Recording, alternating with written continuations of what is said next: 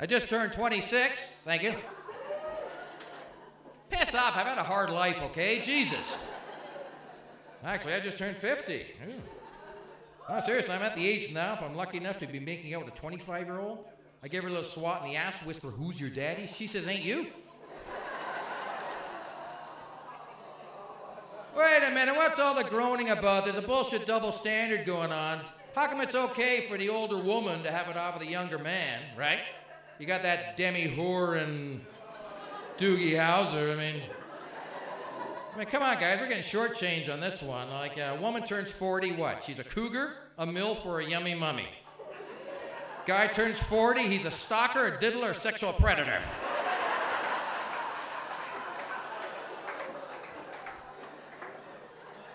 You even see that in all the movies and all that. What was the big movie last year that all the women were all going crazy for? Sex and the City?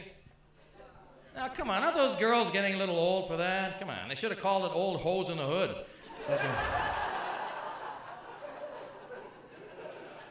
All I'm saying, ladies, go a little easy on the chick flicks, will you? How to lose a guy in 10 days? You want to lose him in 90 minutes? Make him sit through that shit.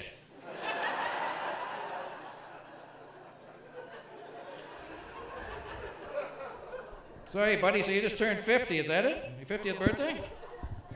50th, wow. Do you find it's kind of weird, like as you're getting older, do you find like you fall asleep a lot?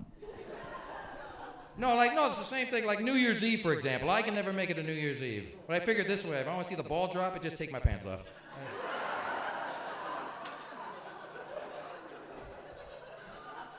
No, seriously, folks, the health is falling apart. I had to go to the doctor the other day, the hemorrhoids were flaring up. I said, "Doc, how bad are they?" And he said, "Let me get my golf bag."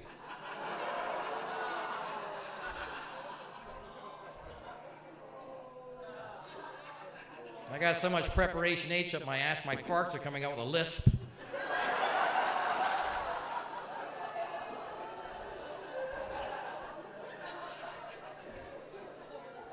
But thank God I'm not getting forgetful, but I am getting dyslexic. Like last Christmas, the kids wanted a DVD of that country group, what is that, the Dixie Chicks? Yeah, I made a mistake, I got them chicks with dicks.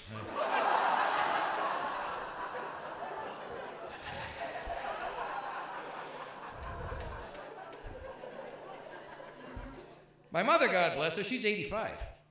And she's gotten to that point in her life where she's given up on people and she's turned to cats. Okay, and she's got this one cat. Okay, this poor thing is ancient. It's got every disease you can think of. It can't even meow anymore. It just hobbles around the house sounding like a dying cow going,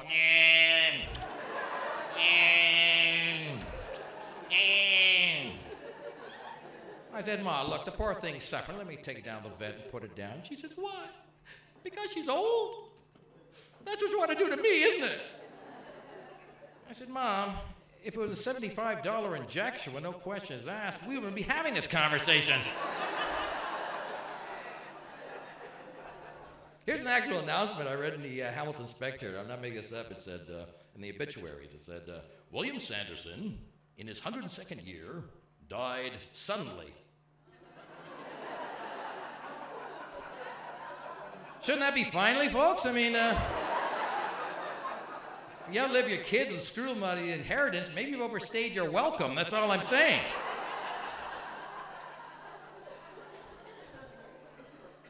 Well, weird things will start happening to your body. You start getting older. You young guys going to find that out.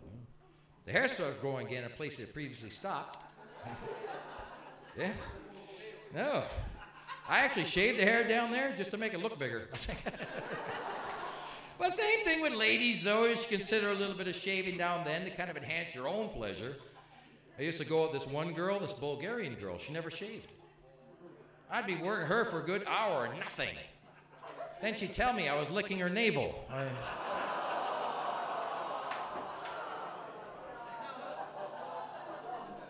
I do feel sorry, though, for these young guys who got to deal with these young girls. All you young girls in the millennium, all watching Dr. Phil.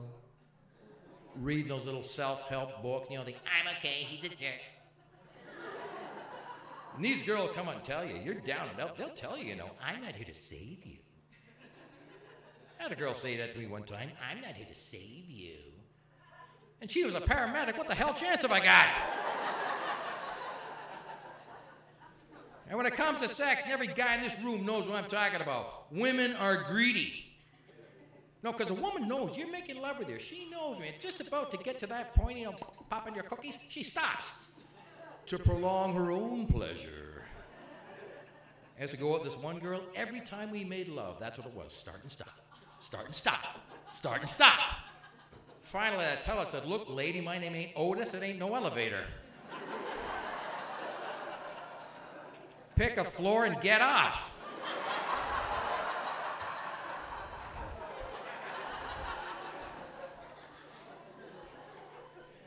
Oh, but it's you women. You're all so full of contradictions there. You know, you like to act all prim and proper, but every guy in this room knows what I'm talking about in this one. You let any group of women loose in one of those adult sex stores or at your little Fantasia parties.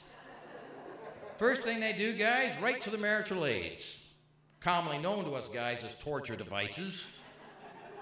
I had one girl got me a cock ring.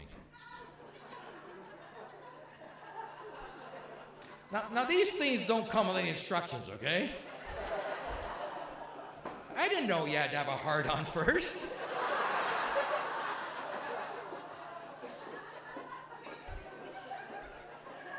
My damn balls is falling out to here.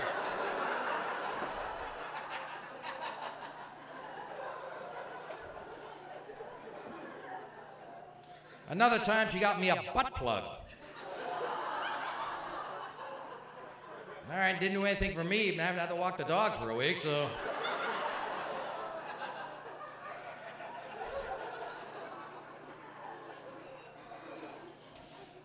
But you ever had this happen, guys, though? You're making love with your lady, all of a sudden she starts playing around your backside. Woo-hoo. First time that happened, scared the hell out of me. I thought the husband came home.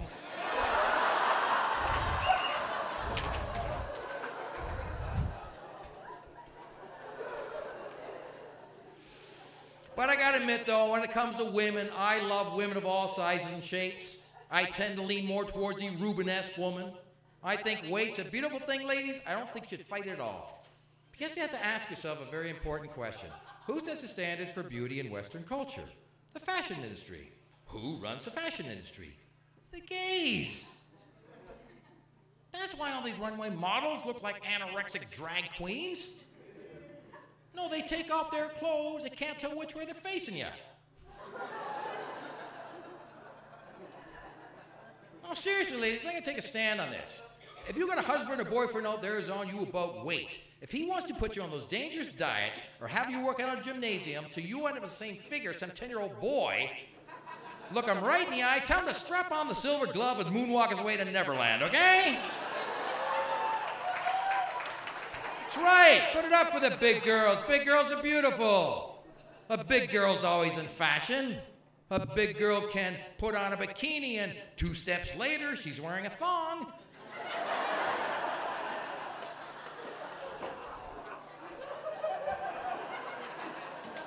That's beautiful.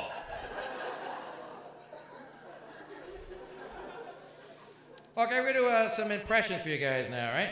This is kind of a weird one. We're gonna start out with a very strange one. You gotta have to kind of think about this one, okay? So here's the conversation that took place between the 2 morgue attendants on the night they brought Marilyn Monroe in.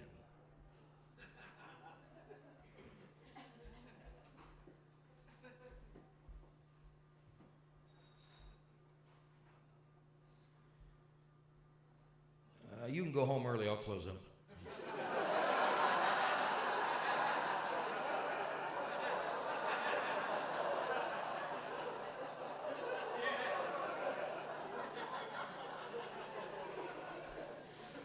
How about the new Batman? You like the new Batman? Yeah, he's got that weird voice, though. He's got that type of thing. It's happening. Looks like we've got no problems with the Joker.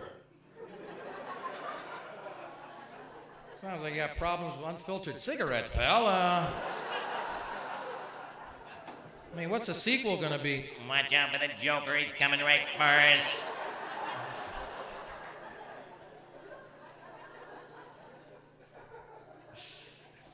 Here's something interesting. They did a poll on the internet, and they were saying the #1 comic of all time. You know who got the #1 spot? Johnny Carson. Yeah. So let's see if we can bring the spirit of Johnny here tonight. You guys got to help me out. On the count of 3.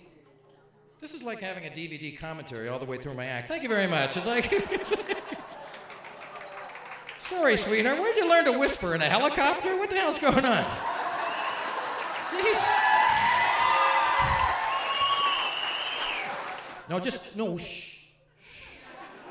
Okay. Okay, so here we go. So I'll tell you, we're going to bring the spirit of Johnny Carson here tonight. So on the count of 3, all together, I want you to give me a real hearty, here's Johnny. 1, 2, and 3.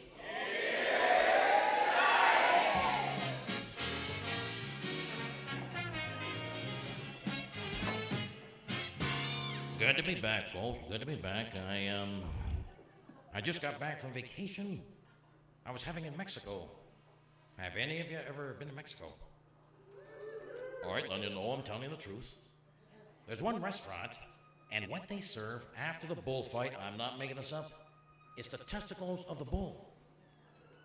So I ordered this particular dish, and I was surprised to see how small they were. And the waiter explained. He said, well, sometimes the bull wins.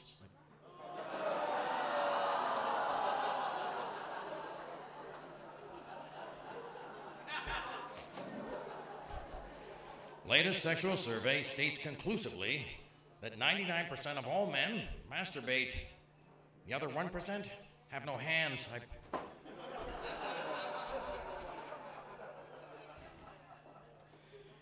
Is she finally gone, or what the hell's going on here? Oh, she's going to the washroom, is that it? I was hoping she was going to take her chair with her. I'll tell you what. Actually, we're going to do this bit right now while she's gone, because Karnak needs total silence.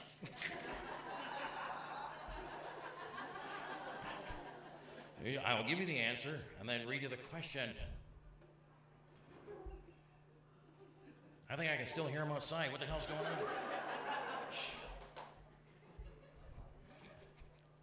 Osama bin Laden and pantyhose. Name 2 things that irritate Bush.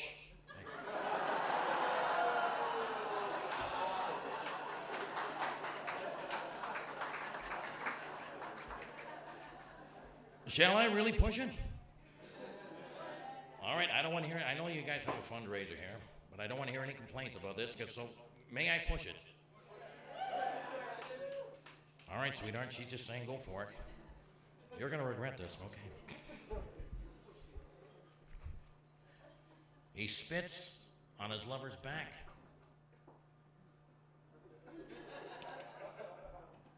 How's a gay guy's fake orgasm?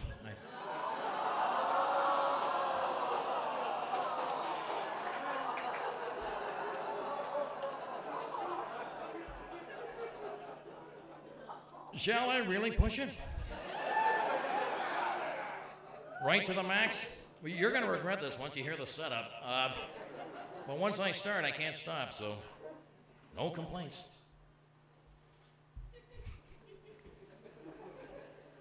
I don't think I should do this. I'm going to get in trouble for this. But you asked for it, I'm doing it. Michael Jackson.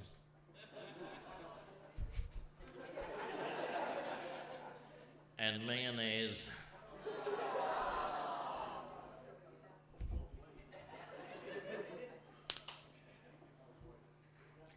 Name 2 things that spread out on little crackers. I'll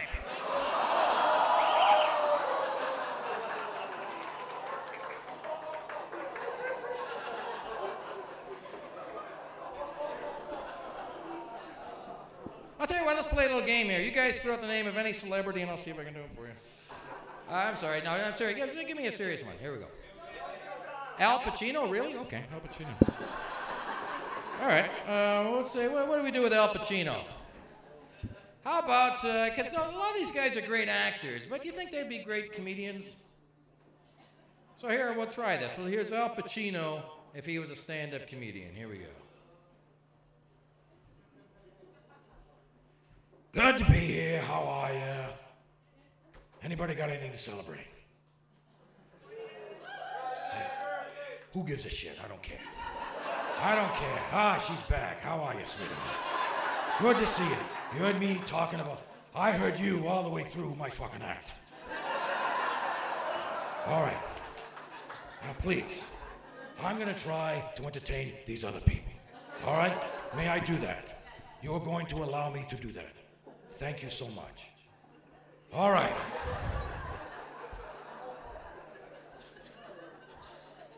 You wonder why some species eat their young. I don't know. Okay. Oh, yeah, I'm scared here. I am really scared. Oh. Okay, I'll tell you what, I'm going to do a joke, okay? It's kind of an old joke, so if anybody knows the punchline, please, shut the fuck up. And that goes twice for your table. Shut the fuck up.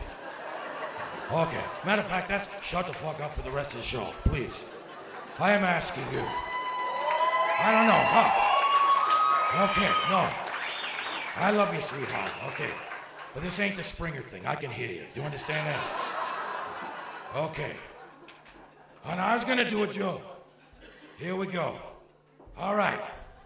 So, a bear and a rabbit. Hey, a bear and a rabbit having a shit in the woods.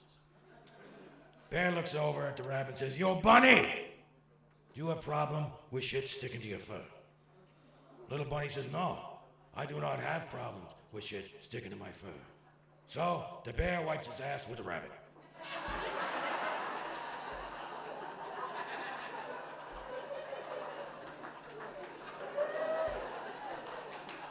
I'm sorry the stoners didn't get it. They'll get it in about 20 minutes. Thank you. All right, you didn't like that one? I'll tell you what. Hey. I got a guy, Jack Lemmon. Remember Jack Lemmon? Jack Lemmon, okay. This guy can tell a fucking joke. So I'm going to bring Jack Lemmon out here. He's going to tell you guys a joke. So Jack, get on out here. How the hell are you? Good to see you. My God, what a good-looking crowd we got going on here. Jesus Christ. Oh, my God, we're going to lose the other one now. Thank God for that. All right, there you go. No problem at all, sweetheart. Anyway, okay, I got a story to tell you guys, all right? And it's a story about a woman, okay? She's a poor woman. She's in a coma, for God's sakes. And no matter what, you know, like the husband sits there and he starts stroking the hands, but there's no reaction. So the doctor comes up with this idea. He says, this sounds really unorthodox, but maybe, just maybe, if you had oral sex, it might snap her out of it. Now, we're going to give you the privacy. So the doctor and nurse, they go in the other room, and they're sitting there, they're watching the monitors. The monitors are going beep, beep, beep, beep, beep, beep, beep, beep, beep, beep. And then all of a sudden, a flat line, beep! So the doctor and the nurse, they run back in there. They see it. They start pounding on the chest of the poor woman. They say, what the hell happened? And the husband says, I don't know, doc, but I think she choked.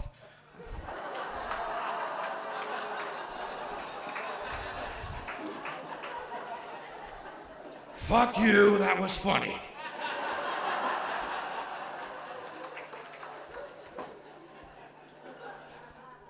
Okay, you guys ready for the single most tasteless joke you'll hear tonight? I know you probably thought the Michael Jackson one. Well, probably.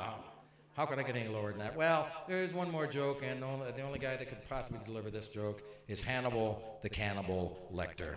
Hannibal the Cannibal Lecter, if he was a stand-up comedian. Here we go.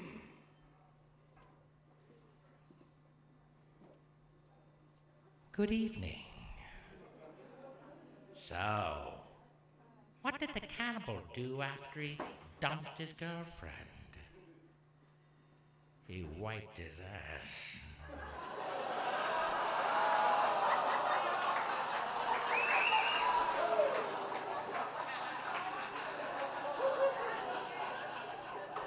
Piss off, he's a cannibal. What the hell else would he say? Give me a break on that one. A little bit too much for you?